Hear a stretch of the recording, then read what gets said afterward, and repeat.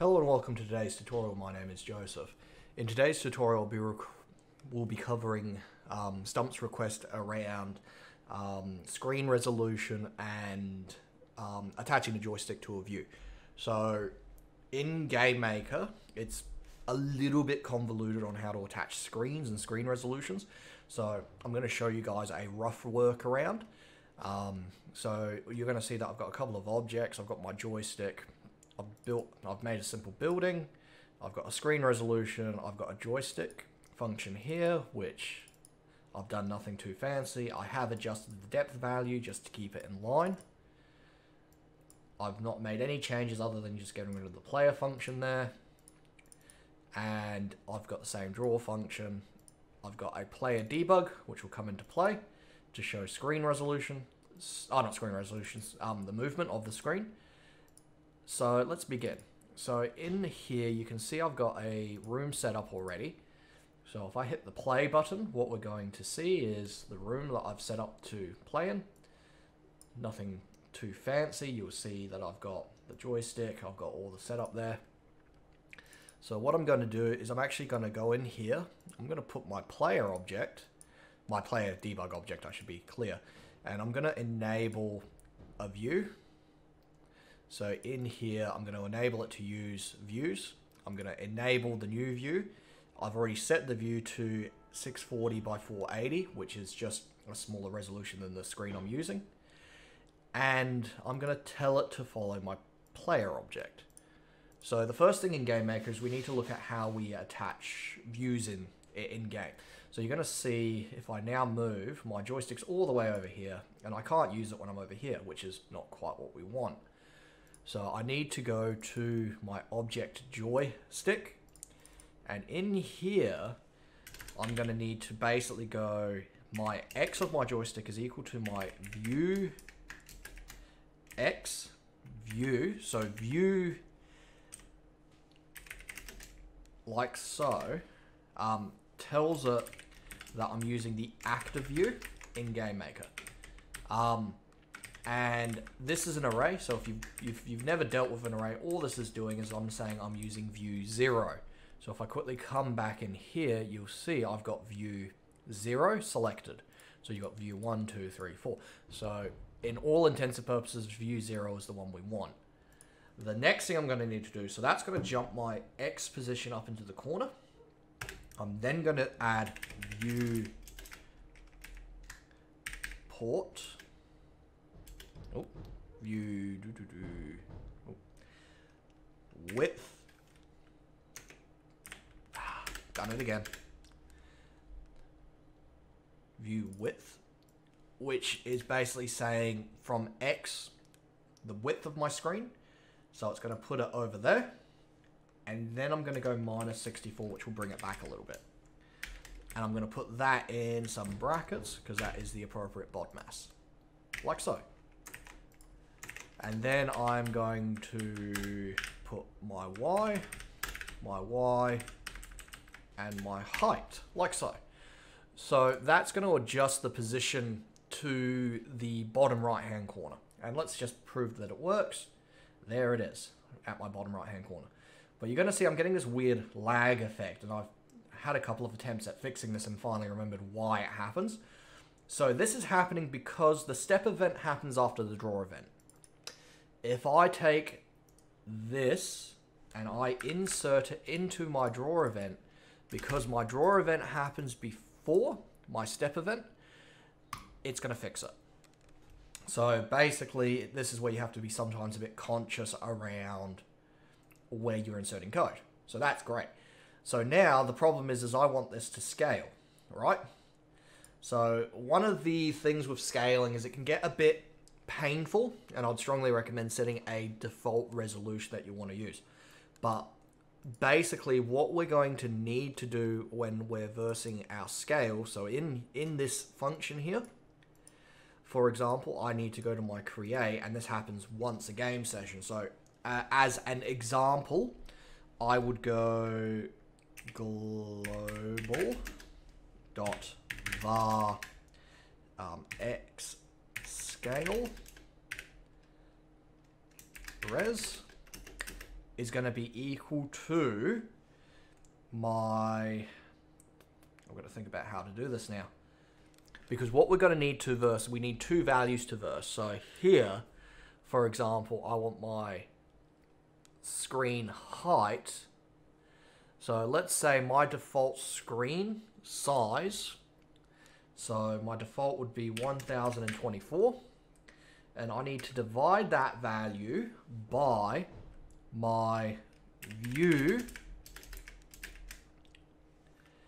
And I need to divide it by my view H view. Right? And what that's going to give me is it's going to give me this slightly smaller value. So if I do this and I'm going to draw it like so. So I'm just going to draw text. Oh. You'll have to excuse that one. That's my neighbor replacing his fence. So I'm going to have to make this super quick. So that's my screen resolutions. Or screen res. So I'm just going to insert that and I'm just going to put it into room like so. And we should see a value point appear. 2.13. So what that would basically do is make it expand the screen. So the tricky part with this, to make sure we get it right, I think I need to do the reverse. Because we need it to be a smaller value all the time. 1 is our max limit and we need it to go downwards. So we need to return a point value, like so.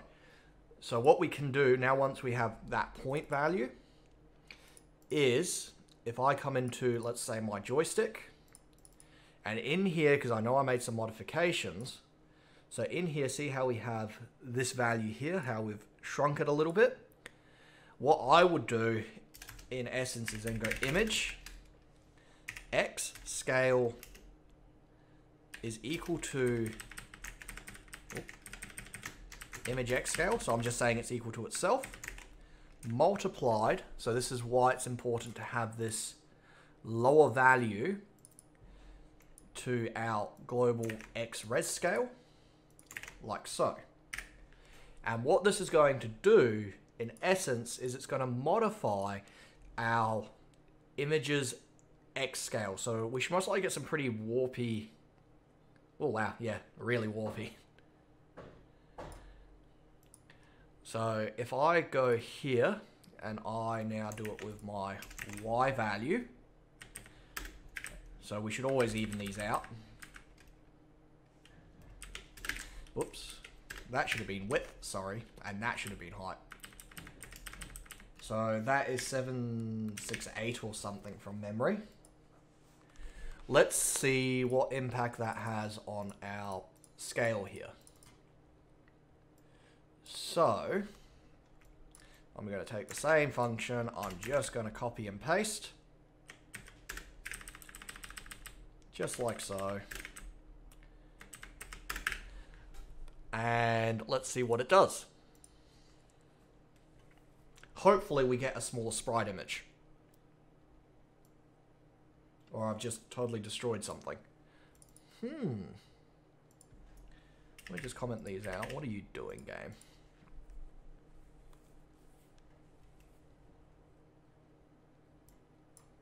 So there's my scale.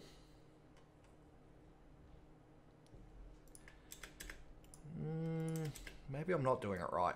Hang on. You're gonna have to forgive me. It's been a while since I played with screen resolutions. Let's do that. Let's see what impact that has. Oh yeah, there we go. Told you it's been a while.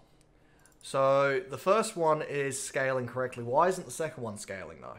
So if you take a look at my programming in here, you can see I've got an X scale here and a Y scale, but I don't have anything applied in here.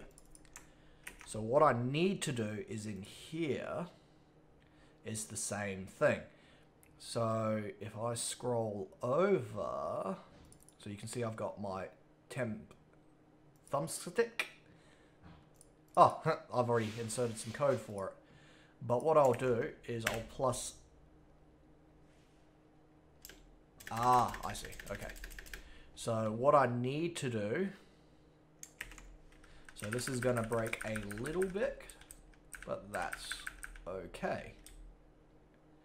So I'm just going to take out my temp values here and replace them with my X and Y values, like so. And what we should see is they'll scale together. So basically all you'd need to do is add them up so they behave the same way. So as you can see, they're now scaled down, still in the same position. So if I wanted to fix this and make the amendment here, so this is 15. So what I would do is under my scale function here, I would take that minus my temp value, and again on this, minus my temp value, like so. Ooh. Yep, like so. So now if I run that, we're going to see that, again, I've repaired the little issue I've generated. So now, like so, works again. Now, this is also going to have other implications. So you can see, for example, the distance here needs to be accounted for. So all I need to basically do is take my X and Y scale, and in here, anything I've got distances on, for example, my mins, is multiply my min value. So I need to add these two together. So I need to add my Y, X and Y, and then I'll divide that by 2 because that will get my average, like so. And that will then recalculate everything based on what I need it to do. And in theory, I don't actually need that. Like so. So that should now adjust.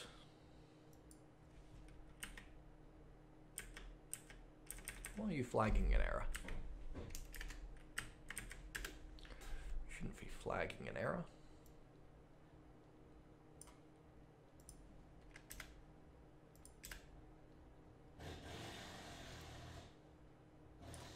Oh, no, I see why it's flagging an error. Joseph can't program.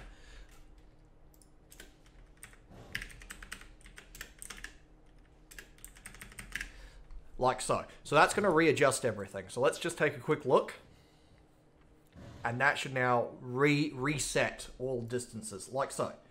So it's basically this value will impact everything you do in the game. So it's not hard to do. I do have another tutorial that explains another way to achieve it, and it's just plugging in the same value. So it's just basically, this is what we would call up my hard screen resolution, or I'd call this my max resolution I'm looking at. So if I'm building a game at, let's say full HD, I would set that as my max resolution and scale everything downwards from there. I hope this helped. Again, I want to thank everyone that's commenting and liking videos, and that you guys are all really amazing. You're really actually generating a lot of foot traffic through the channel, and I'm really thankful for that. I'd like to say I hope everyone's staying safe in these times, and again, please have a great day. I'll talk to you later.